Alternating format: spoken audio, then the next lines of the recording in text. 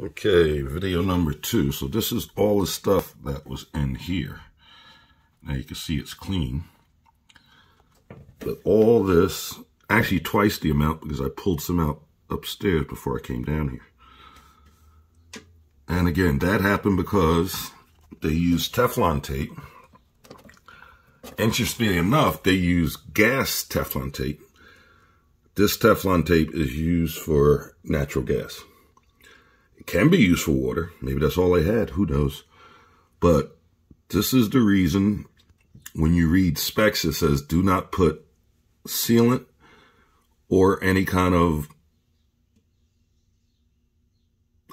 product that you're trying to seal threads.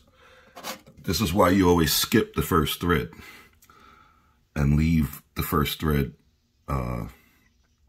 bare. So there you go. That's what happened. See ya.